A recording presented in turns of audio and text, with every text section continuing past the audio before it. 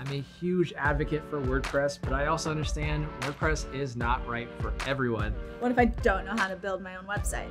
As they say, there's a plugin for that.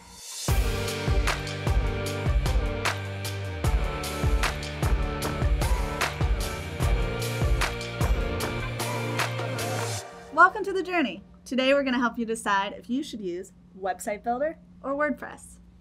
All right, Nealey. So as you know, I already have a website, but I get asked all the time from local businesses, what type of website should I build for my business? Yeah, it's a pretty common question. And as you know, I'm a huge advocate for WordPress, but I also understand WordPress is not right for everyone, which is why we're really going to break this down to help you decide, should you use WordPress or should you use a website builder? Now, it really helps to understand what type of website do you want to create? Like what features do you want on the site? And what do you mean by that? So the cool thing with some of the website builders nowadays is they're getting super competitive with the WordPress atmosphere, right? So those website builders have those email marketing tools. It has some user login, it has blogs, it has all these things, but they're still a little bit limiting. If you find yourself needing just your own flexibility to do whatever you want, you don't like being put in a sandbox, you can only play in that sandbox, then that's where you really want to look into WordPress, because WordPress has tons of plugins that just open up the amount of things. Some you more can flexibility. Do. Yeah, you can do literally whatever you want. As they say, there's a plugin for that. So that's what you want to keep in mind is they're probably going to have some of the same features. It's just how much control do you want over those features, and then how much time do you have to learn. Okay, that helps break down the features. But what if, and I'm sure you're asking this at home, what if I don't know how to build my own website? Yeah. Technical skills. Super common question. And website builders, if you need something just quick and dirty, like I just need to get a site built right now, website builders all day. They make it super easy. They're very visual. Usually drag and drop or plug and place, like a Lego type style builder, where you can get your site up and running, which is super helpful, right? Bada bing, bada boom. Right. And now WordPress, on the other hand, there's a lot more options because you get to play out of the sandbox. You can do whatever you want, but every plugin, every theme, everything you do has more options and more things to mess with and different features you have to just learn in general. Got it. So it gets a little bit more technical. Okay. So if you have the patience to learn something new or the technical ability, then that's definitely it. And hey, if you don't want to do it at all, you could hire a pro.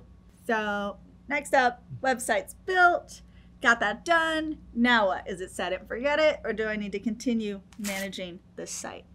It depends, and it depends on what you ended up going with. It's like website builders, the power of those are they're, as you say, they're low maintenance for normal people, right? They make it super easy just to build a site and have it there. Now I would recommend you continue to add content because Google does like content on your site. But as far as just technical maintenance, stuff like that, it's not a problem. WordPress, on the other hand, it's what's called an open source application. So that means everyone contributes to it. There's updates, there's things that they have to do. So you have to, every now and then, I recommend at least checking in once or twice every 2 weeks, something like that, and update your themes and plugins. Those updates help either patch a vulnerability, it helps improve features, or it just makes your site faster. So as you know, like I'm a huge advocate for WordPress. So my mom started a business a few years ago. What's the business? Doing auto detailing and paint protection film. Oh, wow. So again, cool. Huge advocate for WordPress. I'm like, Ma, you got to be on WordPress. Get this going. Here's some basics. She's like, okay. So she starts, right? And she gets going. And then I check on her like 2 weeks later, like, how's it going? And she's like, it's not. It's way too much for me. I'm right where you left me. She's never built a site. She's never done anything. Now there are tools to help make WordPress easier, like Beaver Builder, Elementor, Divi, or even Gutenberg, the new builder inside of it. But sometimes it's just too much. And I overestimated the ability of a first-time user because she was busy running her site. She had no time to learn. Totally. Right. So a website builder for someone that has a business, that has no time, that just needs something up to showcase her work, it was a better fit. So again, huge advocate for WordPress, but I know it's not right for everyone. Wow, you really steered her in the wrong direction. Sorry, Ma. All right, I really hope this helps you decide whether or not if WordPress is right for you or a website builder is right for you. Now, if you have any other comments, I get it. It kind of get a little gray area. Let us know what your questions are in the comments below and we'll give you an answer. Also, be sure to like the video and share it because you know there's others out there with the same dilemma and the same questions. Be sure to subscribe and don't forget, ring that bell so you'll be the first to know about upcoming videos. This is The Journey.